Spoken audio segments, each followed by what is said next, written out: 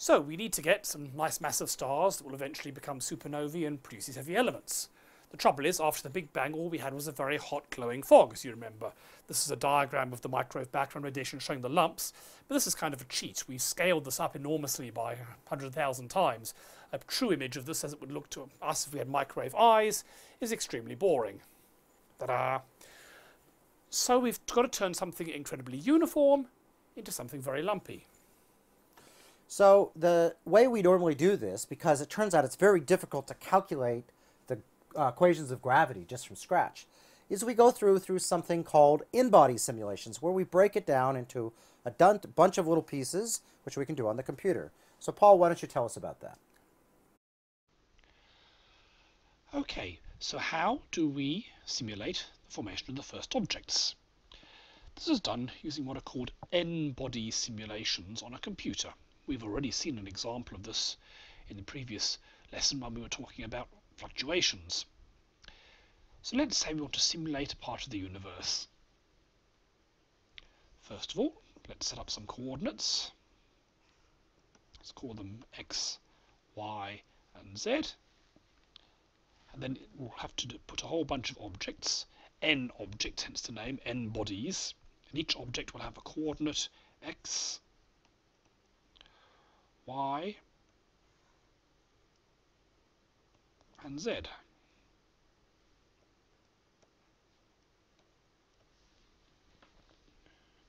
So in your computer, you have object 1, so 1, 2, 3, and you have position x, y, and z. And you'll give each particle numbers for those. Then you'll also need its velocity. To begin with, the velocity is going to be quite small, and the velocity will also have x, y, and z components.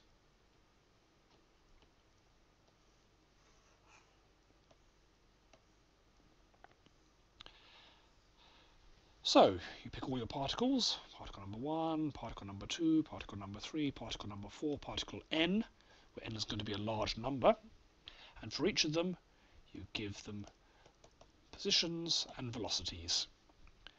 And to start off with, those positions and velocities are going to be such that the particles are spread pretty uniformly everywhere, with just a very small amount of lumpiness.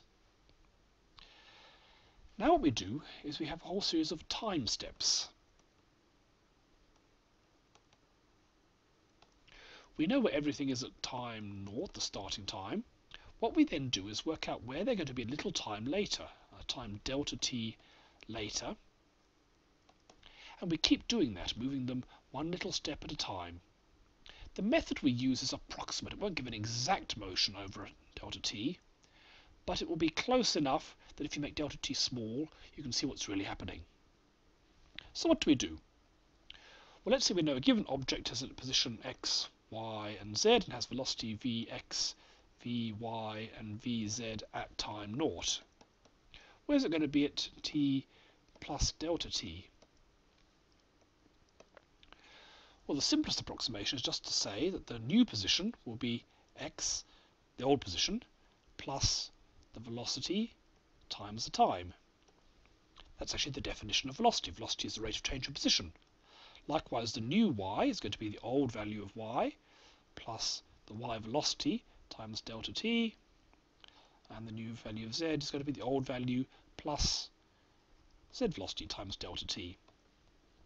So that's just saying if the particle is here moving in that direction, velocity in that direction, after a time t, you just take this position, add that position, and it'll be over there. So it's just at each delta t, it'll keep moving like so. Now, if there was no gravity, that's all you'd need. Every particle would just keep on moving in a straight line. But there is gravity. And what that's going to mean is the velocities are going to change. So take, for example, this particle here. It's going to be gravitationally attracted towards that particle, this particle, this particle, and so on. And we can work out how strong that gravitational pull is. So this particle here is the closest. We can calculate the distance. Let's say this was particle 1, that one's particle 2. The distance between them is just going to be the square root of x1 minus x2 squared plus the same for y and same for z, Pythagoras' theorem. So that will tell us what the distance here is. Once we know the distance, we can now calculate the force, which is just going to be given by Newton's law of gravity. G, mass of the first object, m1, m2, over the distance, squared. So what we can do is for each particle, we can then go about every other particle and work out the gravitational force. So in this case, this will be the closest, so there'll be a force pushing in that direction, which is quite strong. This particle is further away, so there'll be a weaker force in this direction, a force in that direction, and a force in this direction. So we get all the forces of each particle and every other particle. It's a lot of arithmetic to add them all up, but that's what computers are good at. And so we can work out the total force, which is just the sum of the individual forces from every other particle. Once we've got that, we can then work out the acceleration, because we know that force equals mass times acceleration. So the acceleration is just force over mass. So as we know the acceleration, we already know how to work out the new position. We can also work out the new velocity. The new velocity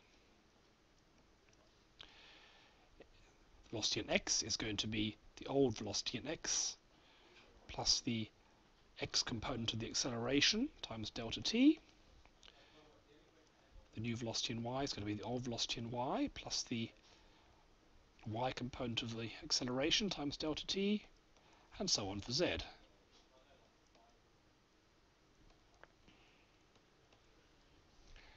So that's what we do. We start off with everything in their starting positions, which are very uniform. We pick a small time step, and for each time step, we calculate the new positions. We calculate the gravitational force by adding up the forces of every particle and every other particle. That's what takes most of the time with the computer, hence the acceleration. And then we update the velocity. So we now have a new position and a new velocity. So back in our computer, we start off with the initial positions and velocities. We get new ones. And then we do it again, and again, and again.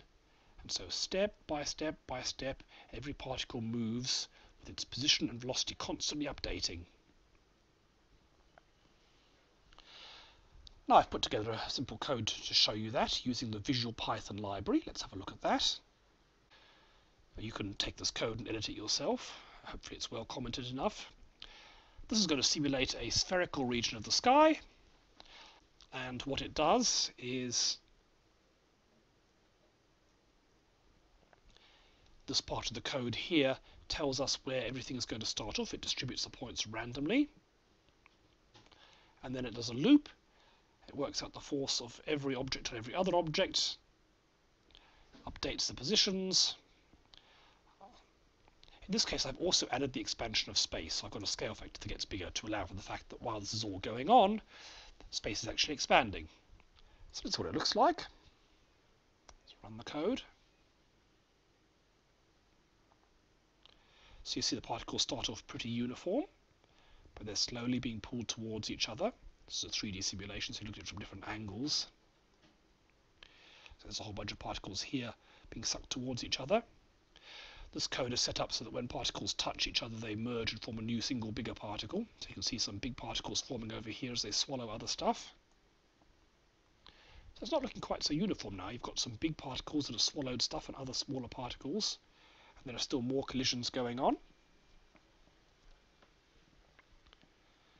So as time goes on, we get more and more. You see we now have got a dense region over here, a dense region over here, and probably an empty void over there. Lots more collisions going on.